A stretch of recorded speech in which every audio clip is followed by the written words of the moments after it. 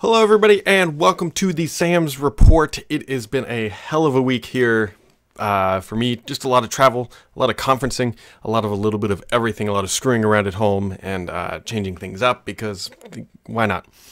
And so yeah, Microsoft held Ignite this week. I was down there. Hopefully you saw some of the shenanigans that were going on, and obviously Microsoft had a lot to announce. And I know people tend to think that Build is like the big conference of the year, but Ignite honestly might be bigger. Build is very much developer focused, obviously called Build, and they tend to show off some new things there. But for practicality and getting work done and its impact on the world, I would probably argue that Ignite is actually a larger event. 20,000 plus people down there. A ton of announcements on both Monday and Tuesday. Actually, Ignite is still going on. If you're in Florida, you could potentially be at a session right now. And yeah, it was in Orlando. Actually, Microsoft already announced that it is going to be in Orlando next year, which is actually a good thing. Orlando did a great job. This was a great venue for it. There was ample hotel room. Even the people who weren't right next to the convention center, no more than like a 10 to 15 minute cab ride, it seemed, for transportation. And for those of you not familiar, at Ignite last year in Atlanta, some people were up to 45 minutes and with traffic an hour away from the convention center. So tons of stuff to do around the area. Obviously, you have Disney World, you have, what is it, the amusement park, there's SeaWorld, Universal Studios, which Microsoft actually rented out, I believe, for just about everybody. So there's a lot to do there, and it's hot.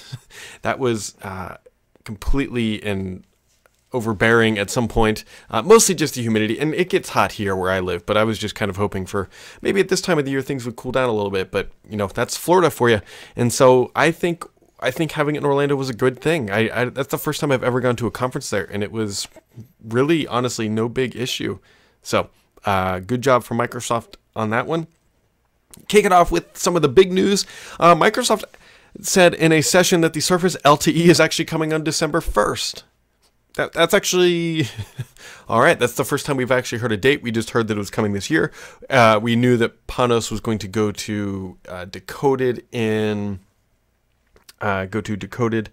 London, and yeah, this is what we thought he was going to announce, and here we go. It's coming December 1st, but there's apparently going to be no i7 model.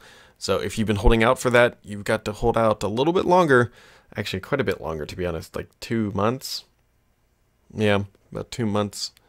2 months or so, which kind of begs the question, like, that's a long ways after the original launch. I wonder what took them so long to get that LTE version up and running. I can't imagine that there's more to the story here, but that's a really long time. So I wish I had some sort of insight about why it took so long, but you know what? Here we are. Other things announced, somewhat surprising, somewhat not surprising. Microsoft actually announced Office 2019 in just about the most ho-hum and boring fashion ever.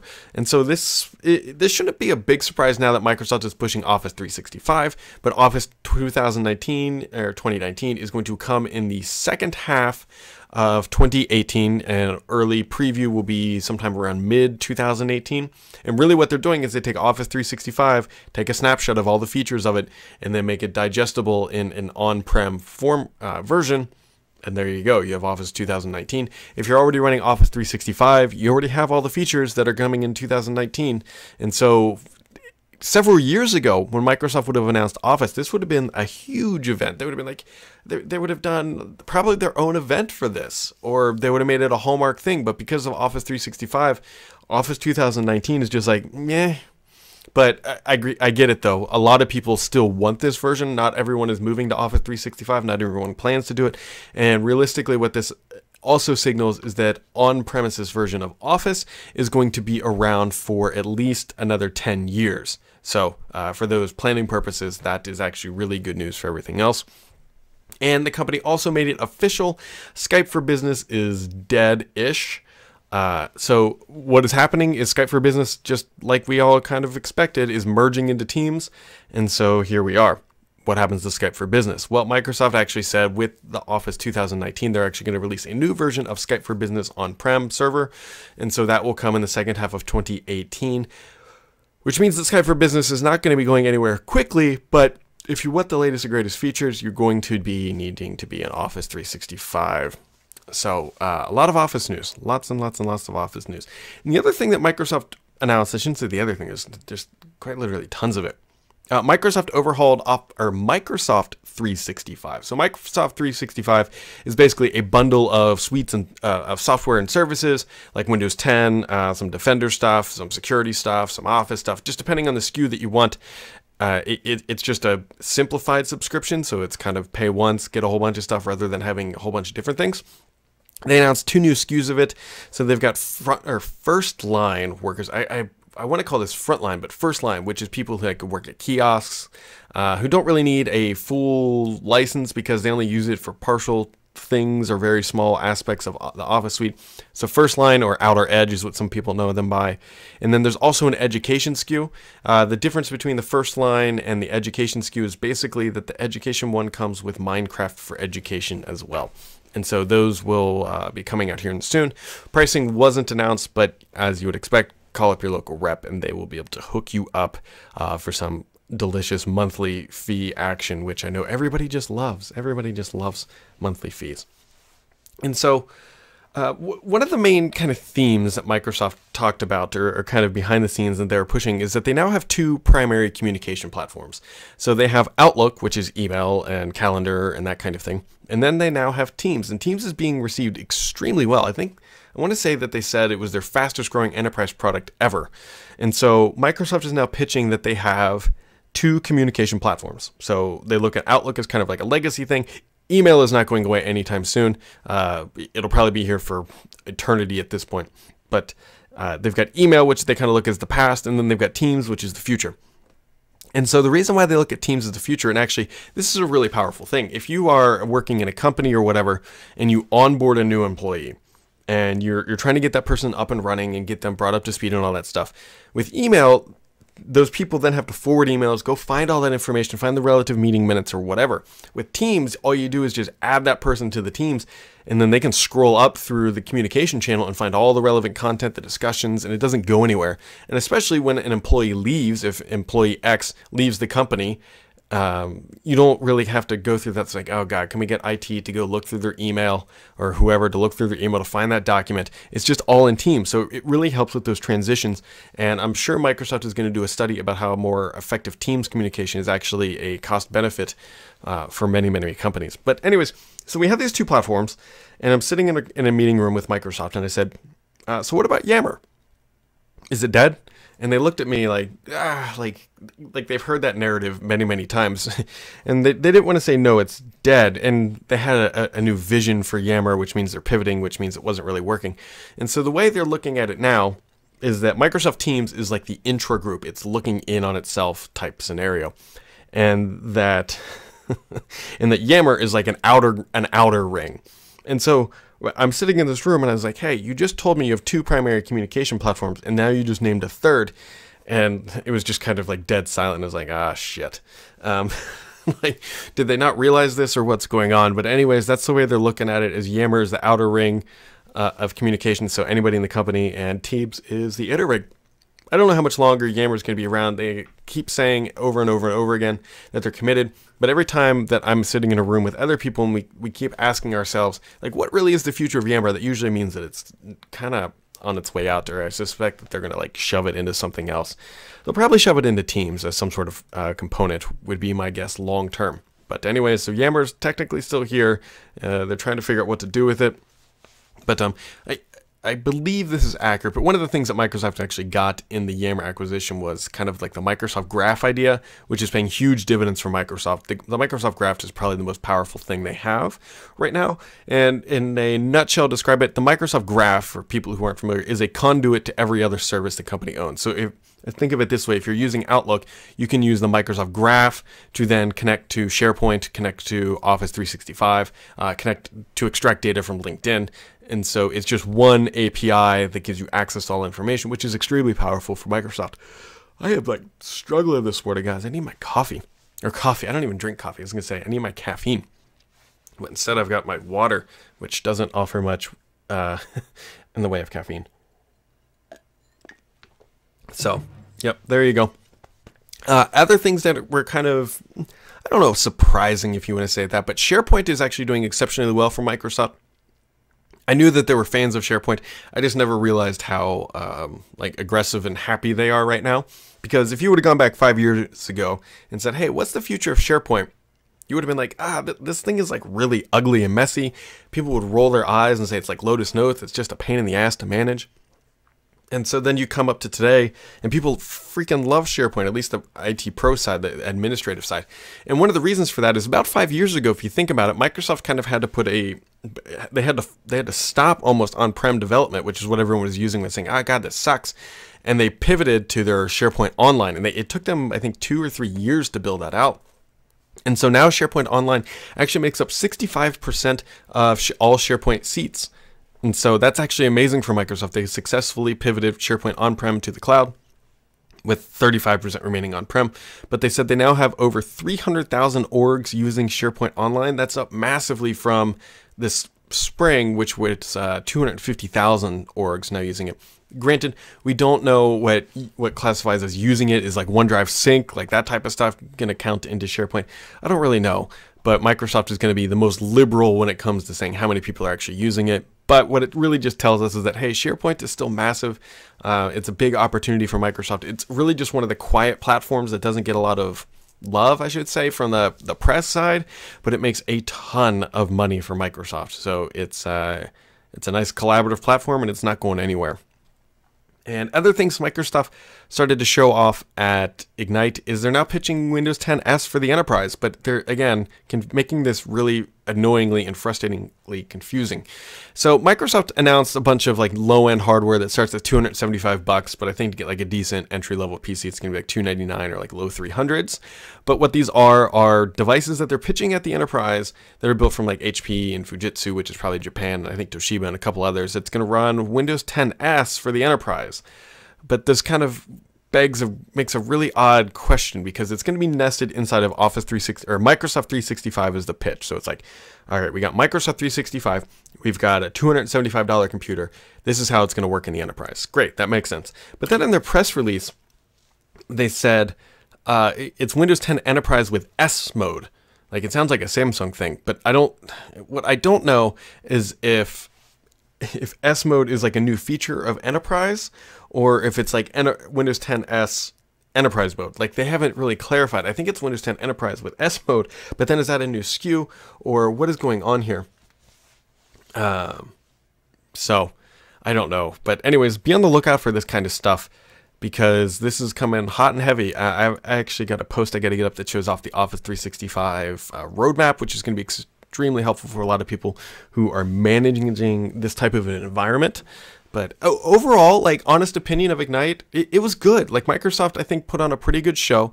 Their keynotes and stuff were fine. The quantum computing was really... I have mixed feelings about this, because don't get me wrong, the quantum computing stuff that Microsoft is doing is great. I'm not bashing that in any capacity. This is very much a hero-looking thing. This is them saying, hey, we're a player in this arena. We are doing stuff, we are investing in it, which we've known they've been doing. I mean, that's nothing too crazy.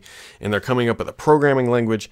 And it's good, it's neat, it's really out there. Like, when they were doing it, it's probably the quietest the crowd had been, because they're trying to figure out what the hell they're doing. My only kind of like question about it is, I honestly think this was like the wrong event for Microsoft to do that type of a presentation, because you got to remember, the people that were there, the 20,000+ people, are the type of people who are salivating over new SharePoint features. They're looking at Office 2019 with wide eyes and that kind of stuff. And so to come out and say, hey, here's our quantum computing stuff, it doesn't feel like it was the right venue. I don't know if they should have done it at somebody else's event, like an actual quantum computing conference, mostly because this stuff is like, nobody had any idea what they're talking about. It's neat, and I understand at a conceptual level what they're doing, but to throw this up on stage, it just felt a little out of place, if that makes sense. But anyways, Microsoft is doing quantum computing stuff.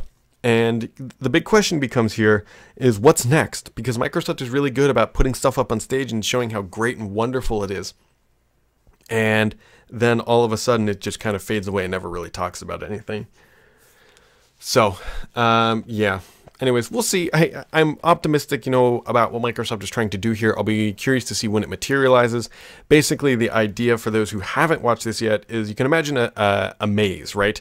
And traditional computing would tell you try each path at the same time, right? It does, it tries each. It's a brute force attack essentially to solve it.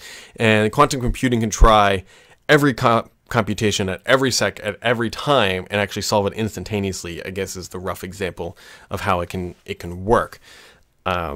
Take that with an extreme grain of salt because I'm not the person to be on a podcast explaining quantum computing.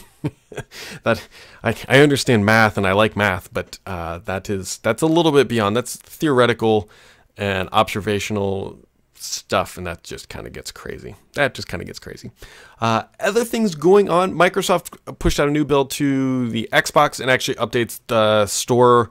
So basically Microsoft is renaming the Windows Store to the Microsoft Store, and they're giving it that fun, pretty little ugly icon. And so just kind of get used to that. Other things, Microsoft pushed out another build to the skip ahead branch, and actually we're starting to see Redstone 4, kind of some of the UI stuff. We're starting to see acrylic features on the start menu. Microsoft showed that off or talked about that with the reveal highlight. So that's kind of, it's if you know what, let me put it this way. If you know what reveal highlight is without me explaining it, you are the mecca of insider nerds. And I mean that in the best possible way. Really what it is, it's like this little white highlight thing that kind of not hides, but is behind these overlaid or like your hover over like effect. It's kind of hard to explain actually, but it's called the reveal highlight. And so that's coming. I'm also hearing, and I've actually heard from a couple people now, that we're going to start seeing some live tile updates as well. I'm not quite sure what that means. I'm assuming that we're going to start to see acrylic likely on the live tiles, which is good. Live tiles have not gotten a lot of love lately in the past couple updates. So Microsoft, do that. Add acrylic. And if you really love me, Microsoft, you'll let me pin a live tile to the desktop. That would be amazing. But for now, we can still only add shortcuts. I don't know why. I still don't know why we can't do that. It was on imagery. It must be a hard computer science problem. So, anyways, look for that kind of updates and stuff coming to the start menu. Other things Microsoft announced this week, because they didn't have enough, is I love this. Microsoft unveiled a new Skype redesign. Yep, you heard that correctly. So they're going to be updating the design of Skype for iOS. They're actually doing insider testing now, mostly because the first iteration was a dumpster fire. And we all know that, and they've been making some feverish and rapid changes behind the scenes to try to get this. I will say it is better, but they're actually going to be doing some bigger changes. Not like completely overhauling it again like they did, but they're going to fix some of the navigation issues, it looks like. And thank goodness, because it is bad. It is getting better. It did have a 1-star rating in the App Store for a while. It's up to 3 stars now, so they're at least trending because there's only a way to go up. But yeah, so look for that stuff. Oh, geez, moving on, and you'll see why I'm talking about this here. So Amazon announced a bunch of new stuff this week in the ambient computing space. So we've got a new Echo Plus, like new little, what is it called? The Echo Spot. That's like a little alarm clock that has Echo built in. There's rumor that Amazon is working on a watch as well. That would actually be kind of interesting. And they updated the classic Echo. I think they're calling it the Echo Plus now. And now they've got a short little stubby one for $100 that kind of looks like a Google Home married to an older Echo. It doesn't look bad, or married to a HomePod maybe.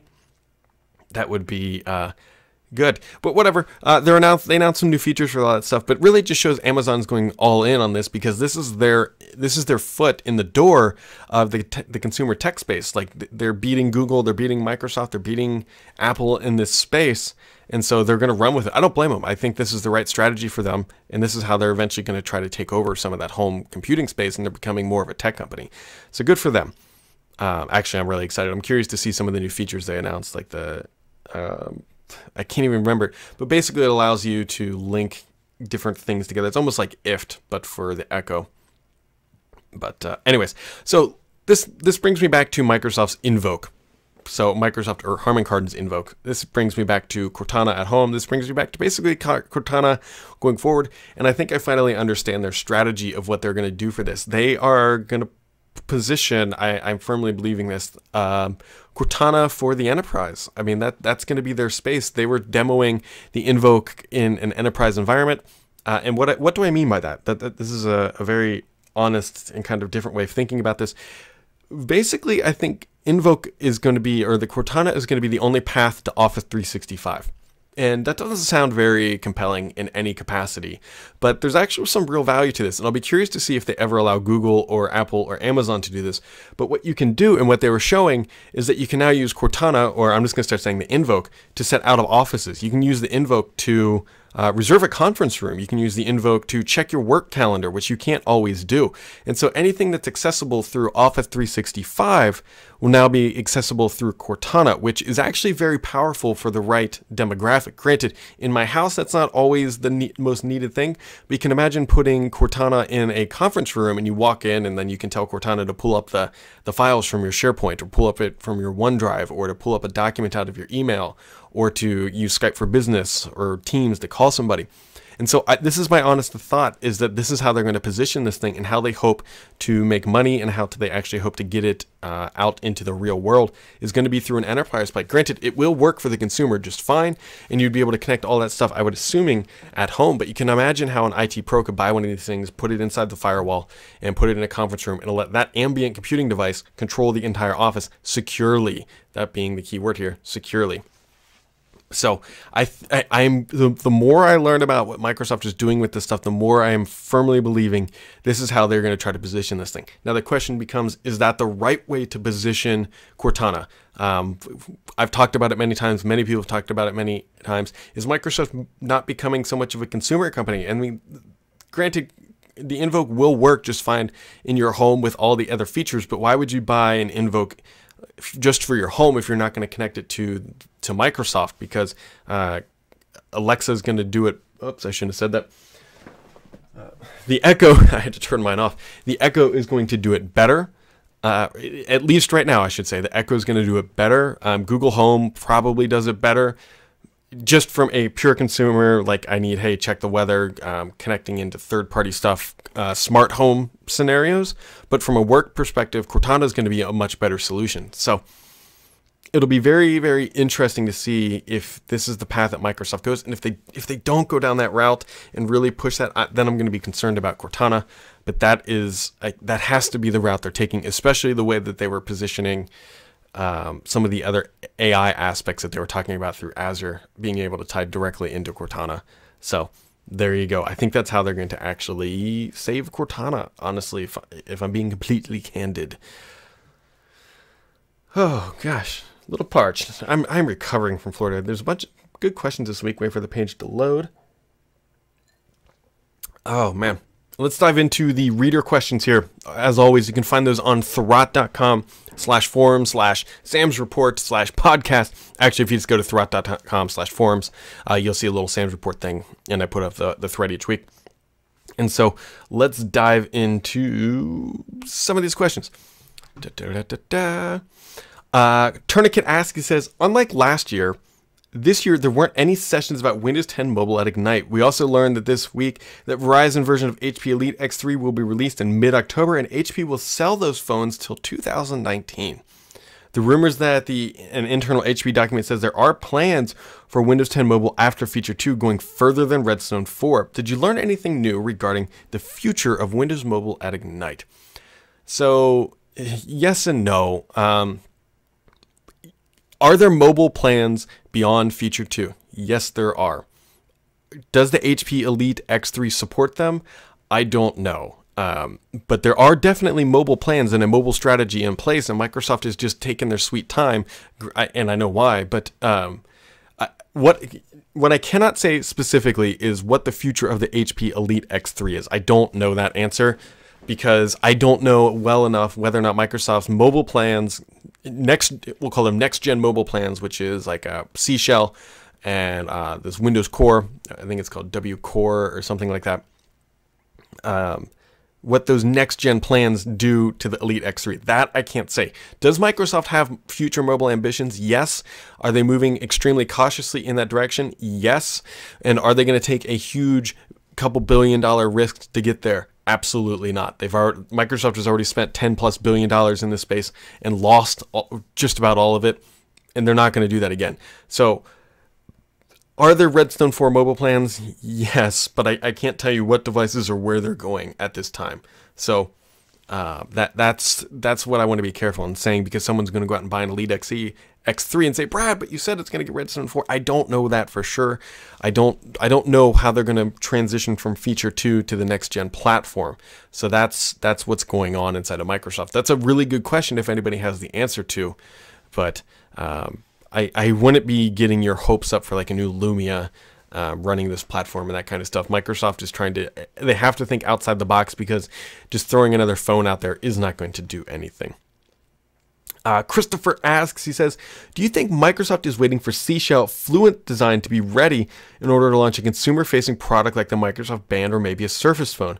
Because an awesome hardware is incomplete without excellent software. So I agree. I got an internal email maybe it was a year ago. They came from Satya Nadella that says, you can't build great software without great hardware, or something paraphrasing along those lines. So I believe they want to do stuff in that space, but I don't know how they're going to get there. The Band, obviously we all know the story of the Band. We all know the story of mobile. Microsoft is just being very careful because they tend to lose a lot of money in the consumer space. The Xbox, while it does sell well, they generally sell the hardware at about break even around the time of launch, sometimes at a loss, and then get it back on licensing royalties. But the Xbox is a unique one, and the Surface is, but everything else in the consumer space doesn't do all that well from a hardware perspective, not talking software. And so there's real uncomfortable conversations with Microsoft, an employee or whoever says, hey, we're going to launch another consumer brand new product in a new segment. It has to be a home run now. It is basically the benchmark for getting a product out the door anymore. It's not we need something to compete, we need something to win. So there you go. EasyAB, or to answer that question specifically, are they waiting for Seashell and Fluent Design? Fluent Design, I think, doesn't really so much matter.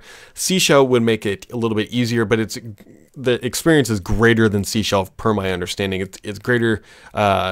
Andromeda is kind of converging into Microsoft's modular Windows 10, which I was joking about this on Twitter. There's been some stories about Windows 10 is becoming more modular. Microsoft has been saying that internally since Vista, I think. And with each major release, that is true. It becomes a little bit more. And so this one core, One Core was the initiative for a couple of years, then they moved on to a couple other things. Now they're on like W Core or whatever the heck it's called. To just keep moving, right? It shouldn't come as a surprise that Microsoft's going to keep building and modularizing Windows 10 to make it easier to manage and easier to put on different platforms. So, what is it? EasyAB says, with the news earlier, it's kind of a similar question. A lot of people are curious about this. He says, with the news earlier this week about HP continuing to sell the Elite X3 through 2019, would you call this a win-win for the enterprise of Microsoft? So, is it a win-win? I guess. Like, it's not a bad this isn't a bad thing for Microsoft that somebody's trying to sell a phone. The only thing that, if you're reading the tea leaves about this, maybe says that, well, there's two ways to look at it. Either HP is actually selling some of these things, or they have to sell them that long because that's what their contractual agreements are. So we don't really know which one is accurate. And I can tell my voice is already starting to... I had no voice yesterday, and it's starting to fail. Good thing I don't have another podcast later today. But, yeah. So, following up on his question, he says, if HP refreshed the Elite X3 with a new 835 Plus chip from Qualcomm, could it be one of the first phones to run the Andromeda Windows Core? Could this be this mystery device? Have you heard anything about this? I haven't heard anything about them refreshing the Elite X3. I haven't heard anything. That phone it's a good phone, don't get me wrong. Like it's premium in all aspects, but it's also targeted at a different segment. I have not heard anything about them refreshing it. The interesting thing that's kind of becoming from Qualcomm is I'm curious to see what their ARM-based computers are going to look like. And what I honestly think they're going to do is just try to take an ARM-based computer and turn it into a mobile form factor. So rather than scaling up, they're going to be scaling that like laptop type device down, is my kind of hunch right now. Poncelia says, this week Bill Gates said he used an Android, man, a lot of mobile stuff, said Bill Gates said he used an Android mobile phone. Microsoft has never said Windows Phone is dead. Is Bill Gates' emission really the proximate for announcement? Windows 10 has been dead, guys. I've been saying this for a while. Like, Bill Gates is no longer using it. Microsoft has said it's been dead at feature 2.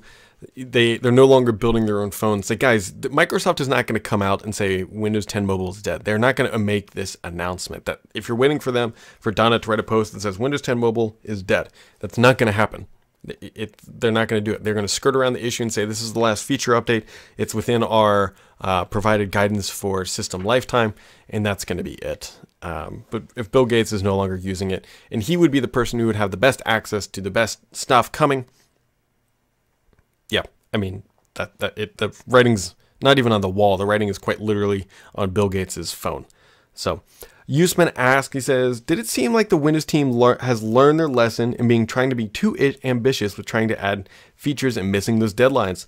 Are they going to be more cautious when they promise future updates? So I've been hearing from inside the company that, yeah, like they're actually going to try to scale some of this back about their lofty promises until they know they can actually hit a deadline. Windows time, we already know all the features. I'm not going to reiterate this, but I actually have heard that there's been a little bit of clamping down on making promises that you can't deliver. That's not acceptable. So yes, that's what I would hope. And then Jules Wombat says, why should we be excited by SharePoint this year? What were the dramatic improvements announced? Have we heard anything new about the BizTalk version? So I'm not the most detailed person with SharePoint. I would defer you to somebody like Todd Clint or Shane. Shane, who's a golfing buddy of mine. Realistically, the big thing about SharePoint is that they're announcing new integrations. Yammer of all things is now coming to SharePoint. There's new online features as well, which it shouldn't be surprising because there's now so many people in SharePoint Online. Microsoft made it very clear that they're going to be rolling out features faster than ever. Actually, one of the things that's kind of interesting is that Microsoft announced a SharePoint conference, but it's not their conference. I actually know who's running it. It's going to be in Vegas. And so there's been a really interesting thing inside of Microsoft. For a while, they wanted to have conferences for like each individual thing. There was actually at one point a conference, I think for Internet Explorers, called Mix. And then they started combining and consolidating all these things into like Ignite and Build because they had too many. And so now we see Microsoft kind of going backwards a little bit. They've combined all their conferences, basically 2 major ones or 3 per year, with Build, Inspire in like July timeframe, and now Ignite. And then they announced that there's going to be a SharePoint one, I think in the spring, because that platform is doing well, and it's going to be in Vegas, but it's not really Microsoft's conference. I think they're like the big sponsor of the event, but they're not actually putting the show on. And so, yeah, so that is going to be coming.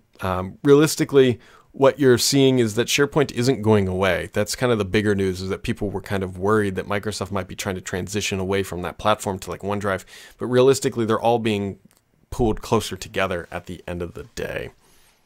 The end of the day, guys. Oh man, I need like I don't even know. Like my throat is, I need some like honey or something, or just not talk for like a week. But this week was kind of a crazy one. And so next week should be a little bit more tame. Google's got an event coming out next week, but we think we already know everything that's happening there. I'm not really expecting to see much from Apple, although I can tell you iOS 11 has been pretty bad.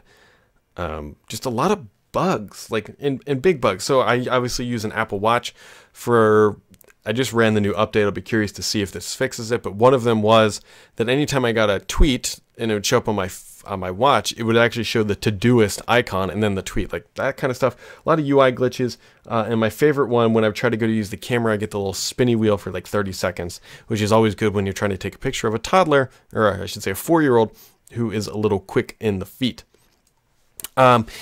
Insignificant 88 just asked a really good question, and I can't believe I forgot to bring this up. If Microsoft is going to be signing off on Redstone 3, if they haven't done it already, my hunch tells me no later than early next week. At least that's the target. Granted, if they find some huge bugs or anything, then they will compile another build that tries to fix that.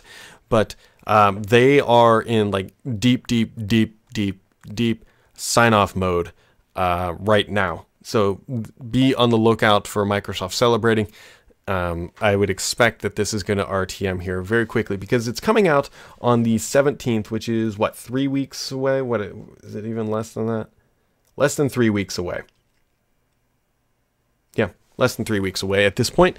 And so you got to figure that they need 2 weeks or so to get it up and ready, and then they got to get it to manufacturing. And so it should be happening absolutely at any time of the day right now.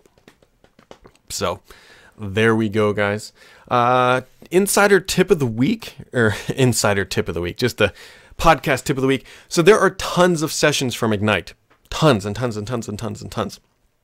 There's a lot of information that I wasn't able to get through. I'm going to be going back and watching them. Like, quite literally, they showed off the Surface LTE, like when it's coming. They said it in a session. So there are tons of little nuggets hidden in all these things that are definitely worth exploring, and it's all going to be available online. So if you didn't get to go to the show or you're curious about some of this stuff, you're definitely going to be able to find out more information about it here in the relatively near future.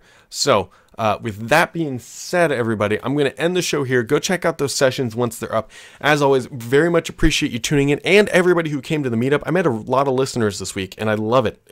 Really great conversations. And the reason why I love those conversations, the same reason I love the questions, is you guys have very distinct and distinct insights into this stuff that I don't always catch. And so the more eyes on the prize, always the better. As always, everybody, thanks for tuning in, and I'll catch you right back here next week.